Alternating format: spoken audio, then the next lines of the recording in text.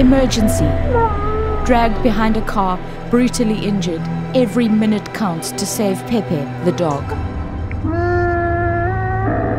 Pepe is a street dog who ran after a group of children throwing stones at him. He was captured, cruelly tied to the back of a car, and mercilessly dragged along a road. He was found bleeding, and what could only be the most agonizing pain. But he has a chance.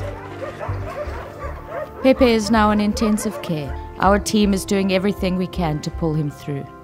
But he requires expensive, round-the-clock medical care. Every hour counts in our fight to save Pepe.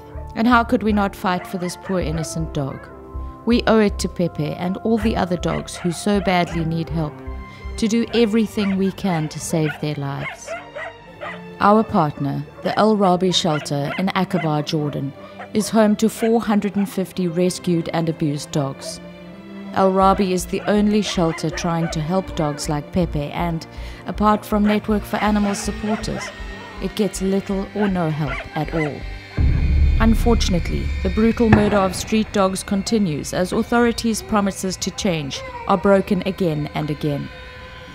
Jordan has ignored our pleas to stop the horrendous treatment of animals as more shocking cases emerge from this war zone for dogs. We can only imagine the outrage you feel as you watch this. Help save Pepe and the other poor street dogs who suffer this kind of cruelty in Jordan. Please be as generous as you can today, because hours, the minutes, really do count for Pepe, and he's fighting for his life.